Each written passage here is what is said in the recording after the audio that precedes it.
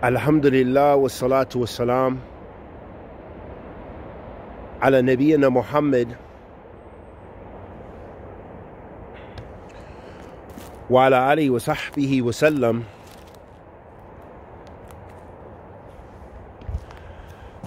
Amma ba'da, habati fillah. Allah subhanahu wa ta'ala says في كتابه الكريم يا أيها الذين آمنوا اتقوا الله حق تقاته ولا تموتن إلا وأنتم مسلمون. Allah subhanahu wa ta'ala says, يا أيها الذين آمنوا, O you who believe. Here Allah subhanahu wa ta'ala is alerting the believers. Ahl Iman. يا أيها الذين آمنوا اتقوا الله. Fear Allah. Allah subhanahu wa ta'ala is commanding us to fear Him, tabarak wa ta'ala. And every time, as a qa'idah, al-amr yufid al-wujub, that when there's a command, it shows that that thing is an obligation. It shows that it's an act of worship. It shows that it's something pleasing to Allah subhanahu wa ta'ala. Allah doesn't command us with something He doesn't love and with something He's not pleased with. Ya ayyuhalladhina amanu wattaqullaha. O you who believe, fear Allah. So Allah subhanahu wa ta'ala commands us with taqwa, commands us to fear Him, tabarak wa ta'ala. And fearing Allah subhanahu wa ta'ala is doing His commands and avoiding His prohibitions. Ya ayyuhalladhina amanu ittaqullaha haqqa taqatihi. So here Allah subhanahu wa ta'ala is describing how we should fear Him.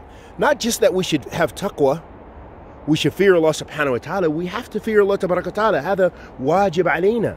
And that is the sabil al-mu'mineen. That's sabil al-muttaqeen. That's the way of the muttaqeen, the righteous, the pious. So Allah subhanahu wa ta'ala says, Ya alladhina amanu wa taqullaha haqqa taqati. So how should we fear Allah subhanahu wa ta'ala?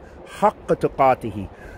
With the full amount of taqwa, with the required, with perfect taqwa, with the utmost taqwa, with striving our best to fear Allah subhanahu wa ta'ala with the utmost taqwa. Ya alladhina amanu wa taqullaha haqqa taqatihi wa la tamutunna illa wa antum muslimun. And do not die except in a state of belief. In a state of what? In a state of iman. Iman billahi wa rasulihi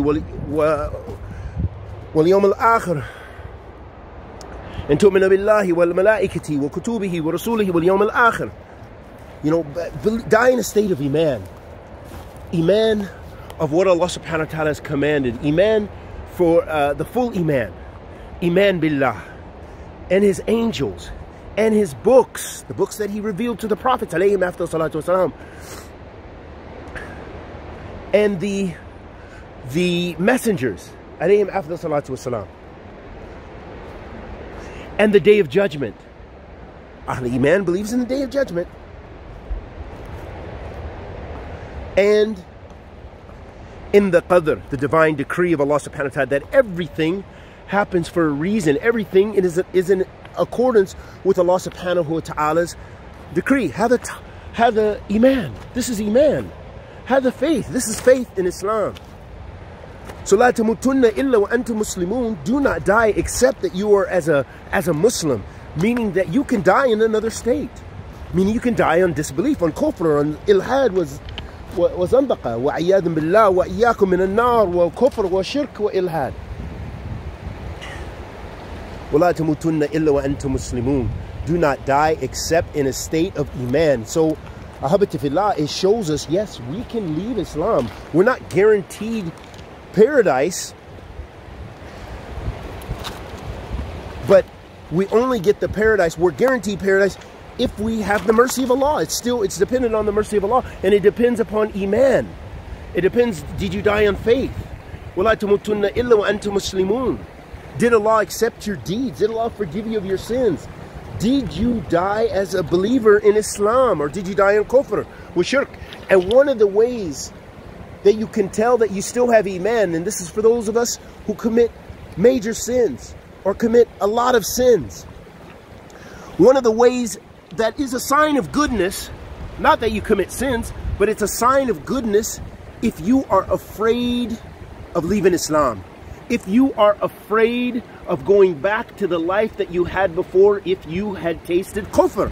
For those of us who are not raised in Muslim families. We didn't have the tarbiyat al-Islamiyya. We didn't have the Islamic upbringing. We don't have Muslim relatives necessarily. We don't have this, we don't have that.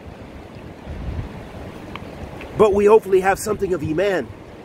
And even if you're sinning, and even if you're making mistakes, and you fear Allah enough to where you fear going back to disbelief, you don't want to go back to that other life.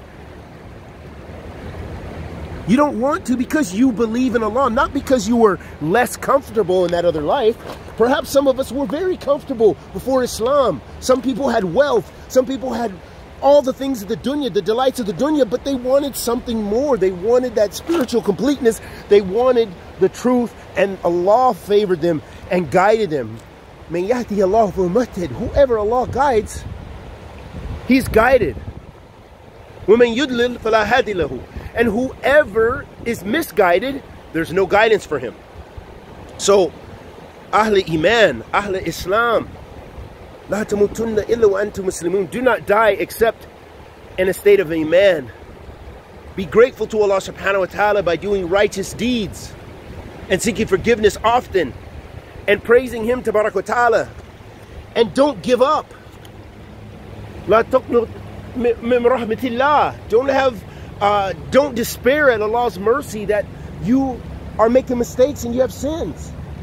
But what's imperative is that you strive to come back. And لَا تَمُوتُنَّ إِلَّا وَأَنْتُمْ مُسْلِمُونَ. Do not die except in a state of Iman, as a believer, as a Muslim. How many people do we know who left Islam?